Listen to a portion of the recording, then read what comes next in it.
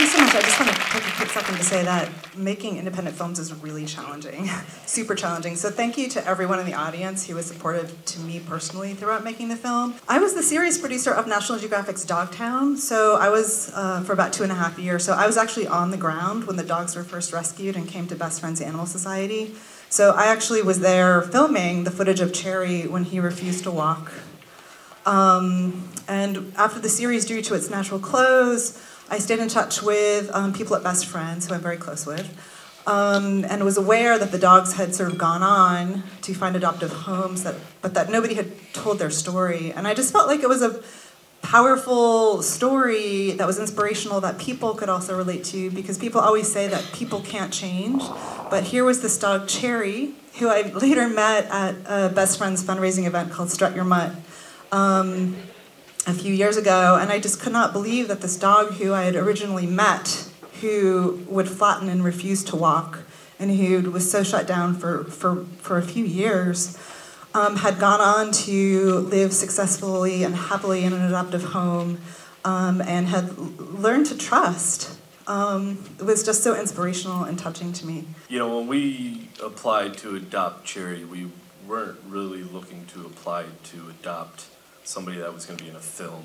We were really looking for a family dog, and when we did see him, we had another pit bull at the time named Madison, who was very confident, kind of like Meryl was in the film. We kind of call her Mama to Cherry, because Cherry really needed somebody to help guide him, and that's what she did. But as far as bringing him into our lives, it's just, I don't know, it just, he became such a part of the family so quickly that what you saw on the screen is exactly how we live our lives. And coming from the background that he had and all the work, not only at Best Friends, but at the USDA, Rebecca Huss, all the wonderful donors out there that have given Cherry a chance. Well, we actually just screened last weekend in Denver and in St. Louis, and we're hoping also to screen in Florida. So Denver still has a very extreme ban against pit bulls. Little Red's mother, Susan, lives nearby in Wyoming, and we would have liked to have Little Red come to the screening in Denver, but it really wasn't worth the risk because authorities can literally just take your dog from you and euthanize it. Kill it. Actually, I think euthanasia is supposed to be a kind thing to do, so I don't like to use the word euthanasia. I mean, people do terrible things to dogs all over the country. I mean, for me, it's really not about the dog at all. It's about the people who are doing terrible things to dogs. And actually, it's not in the film, but many dogs refuse to fight. In the USDA report, there are multiple eyewitness accounts about how Michael Vick and his colleagues, if you want to call them that, would kill dogs who were underperforming. Most dogs flat out will refuse to fight and consequently are killed by dog fighters. So most dogs want to, as Tim Racer says in the film, they just want to play Frisbee. They just want to be loved. They want to take a walk. They want to go swimming. So I don't think that banning pit bulls anywhere really solves any problems at all.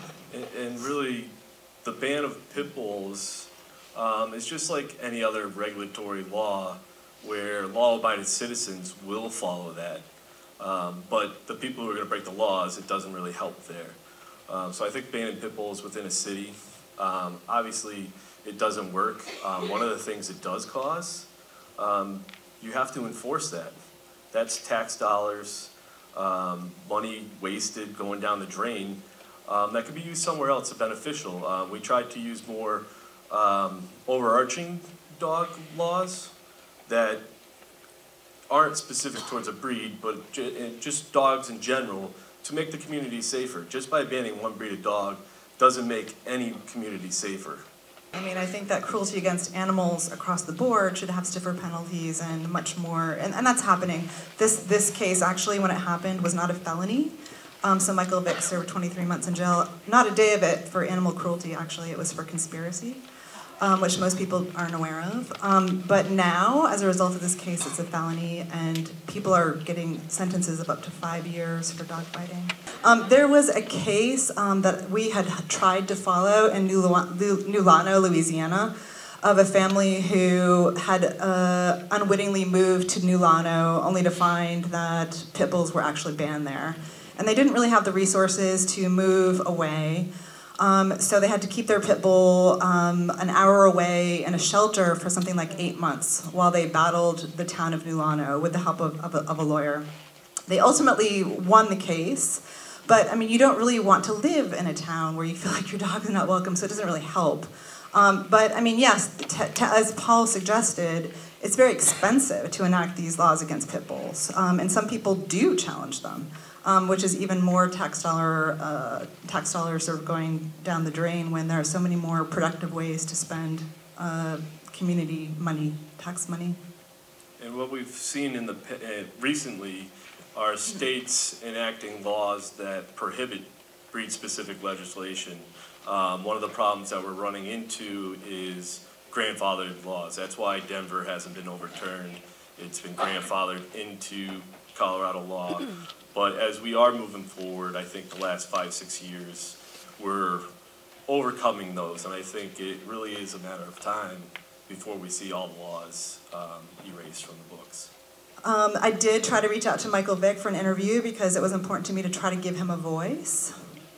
Although he has been interviewed at length about this, and if you watch the clips of him, his story doesn't really change much. So I don't think there would have been anything new that would have contributed to the film.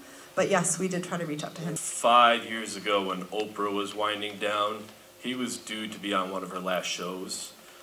We thought it was important that the dogs had a voice in the show, just to show they were showing his redemption. So we figured it was a good chance to show what the dogs have been able to do. And Oprah's producers actually thought that was a wonderful idea. Michael Vick then canceled the next day. So, thank you so much. Well, we've been hard at work on finishing the film. And this, we only premiered about a month ago. So we are definitely hard at work on distribution, and hopefully we'll have good news soon. The hope is that this will be widely available in 2016, that we will probably do some semi-theatrical screenings around the country, and then the film hopefully will be available for download online. Maybe we can even push for like a dog-friendly cinemas. Look at this wonderful thing. I had a lot of experience working on Dogtown for 2.5 years, telling stories about dogs. But with Handsome Dan in the film, is terrified of cameras, terrified of new people. So when we first arrived in Rhode Island, our DP had to stay upstairs in the room with him for about an hour, just getting him used to by himself. I just left him up there by himself with the camera, so that Handsome Dan would sort of get used to us being there. And we just took things really slowly when we first arrived. And you can't direct dogs. We really don't talk about Michael Vick much. It's really about the dogs and the animals. But one of the things that I think sticks in my side a little bit about the situation is people give him credit for shedding light on the plight of the pit bull. And as you can see in the movie, he painted his sheds black. He blacked out the windows. He was not trying to shed light on anything. And if it wasn't for the hard work of the USDA, Rebecca Huss, Bad Rap, Best Friends, and all the other rescue organizations, realistically these dogs would have just became statistics. They would have been euthanized, and we probably wouldn't be talking about Michael Vick today in any of the dog fighting. So to give credit to somebody for committing a crime, it just doesn't sit well for me, especially when they were trying to cover it up. So, you know, please go out, support Best Friends, Bad Rap, your local shelters. They're the ones that are making changes in the world. If it wasn't for all of you, they would just be statistics. And that's you know, goes back to what I was talking about before of, you know, my wife and I and our family really feel a deep responsibility since these dogs did get that chance to help other dogs and other animals like them. Because really when it comes down to it, it's not that they were a fighting dog, it's that they were a dog that was traumatized in a situation. They're just like a dog coming out of a puppy mill or another abusive situation. Just the fact that they're fight dogs doesn't make them any different. Well, you made a wonderful film, and thank you so much. Thank you, everybody, for coming. Go home and love your dogs. Please keep rescuing.